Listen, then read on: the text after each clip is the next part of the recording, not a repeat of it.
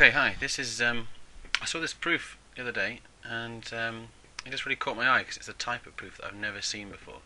Because you actually don't know which bit of the proof is the proof, if that makes sense. Or no, that probably doesn't make any sense, but you'll see what I mean.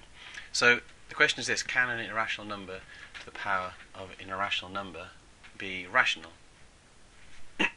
Now we can think about different ways of doing this. And it becomes apparent quickly, if you think about it, that it would be very difficult to prove that it can't, because you can't do it by counterexample. You can't say, well, it works for this one, it works for this one, it works for this one, because you can't try all the irrational numbers. Any surd is an irrational number, and you can't try all of those, and it's very hard to generalize about a surd.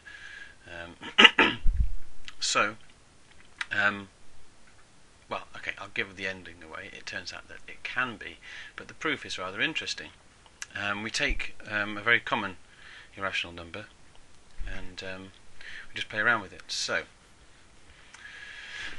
excuse me, let's take our good friend, oh, no, that's not the pen. Let's try and get a pen going. And let's make sure it's a nice thin one.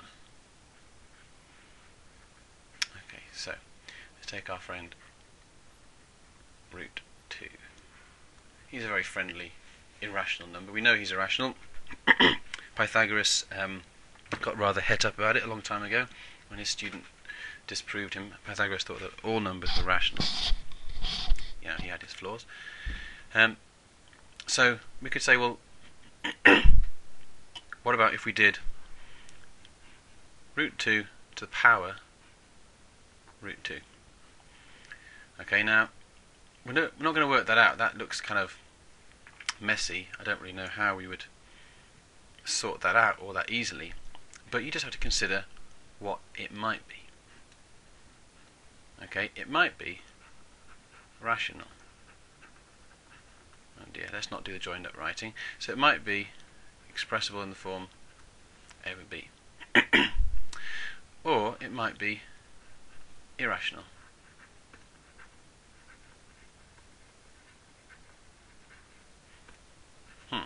So, if this were the case, then yay, we've proved it. If this is the case, we've not proven anything, because it's just shown that this one doesn't work, but another one does. But if root 2 to the power root 2 is irrational, then we could say, well, instead, let's consider root 2 to the power root 2, so this number that we've just come up with, and we're saying, well, it might be irrational. Let's do that to the power root 2, because that is an irrational number to the power of an irrational number. And that we can sort out, because when we've got a power and then the whole thing in brackets is raised to a new power, we multiply the powers here. Okay, so that's equal to root 2 to the power 2.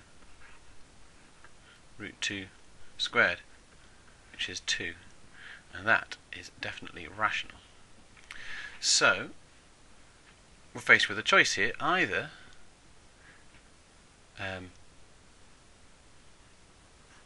this is my proof, okay, that root 2 to the power root 2 is rational. So that proves it. Does it? Well, no, maybe it doesn't. But if it doesn't, then we just do another power root 2, and that one is rational. So either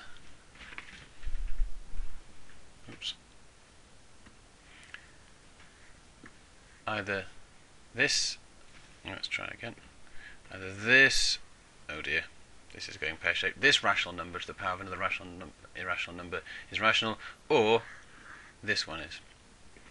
Oh dear, that went downhill at the end. Okay, you've been watching a lame-o production by Mr. Campbell. See ya.